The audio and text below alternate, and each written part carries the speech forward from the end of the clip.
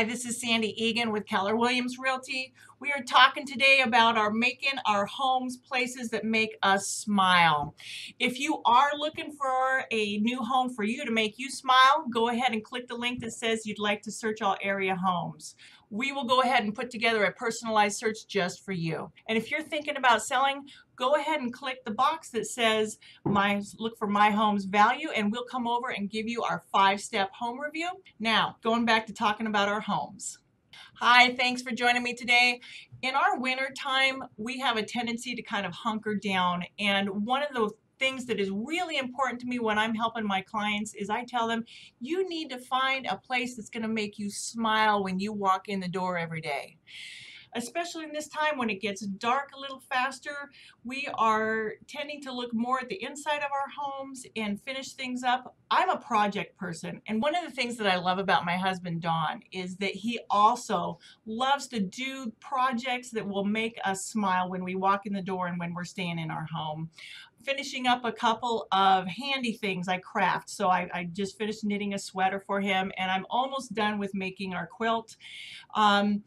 And so now that we are finishing up, I am finishing up with the bigger projects that I do during the winter time, and spring is coming up, I'm starting to look outside.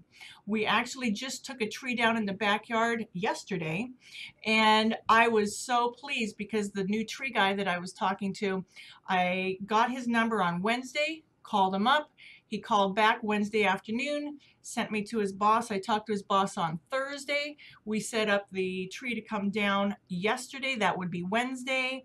And what do you know? Now I'm ready to go ahead and put my fruit trees in. So Donna and I went to the nursery, Sunnyside Nursery, just on the south end of Marysville here. They've got such a great selection, and they really talk you through what each one looks like, and just the pluses and minuses of varieties and all of that, and who needs to pollinate with whom, and we had a good time. So we've got 4 trees set aside because we didn't want to bring them home and then not be able to get them in the ground right away. So we have 4 trees set aside so that this weekend we can go ahead and plant the pears and the apples, and I think we got a plum tree as well. So little dwarf ones so that we won't have to take care of the mammoth trees, and we'll be able to handle them because, well, we don't want to spend the whole day out in the yard. We just like to trim it up, have great fruit, and enjoy the fruits of our labors. So we love to make our home our castle.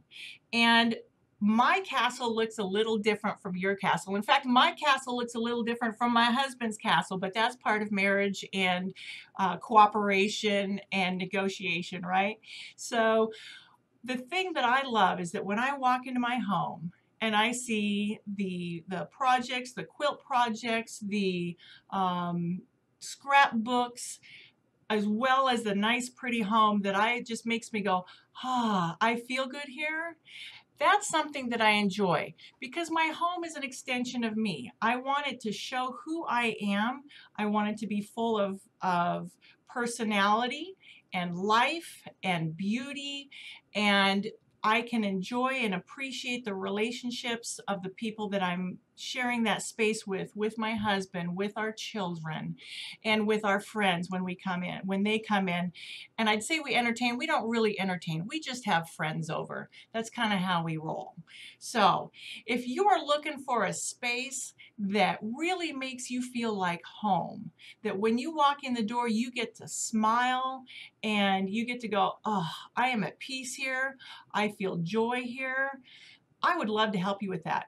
If you are already in that home and you are either looking for ways to make it more like you, or you found some great ways to make it look like you, I would love to hear about those. Can I help you with that? Or can I just appreciate what you have with you? And maybe you'll give me some more ideas as well on how to even spice up ours a little bit more. Thanks so much for joining us today. It's so important that I share who I am with you. I'm pretty much a what you see is what you get, and I love to share what I have so that it can help you and vice versa. Thanks so much. Have an awesome day. If there's something I can help you with your home, go ahead and click that box. Give me a call. I'm glad to be here to help. Have an awesome day.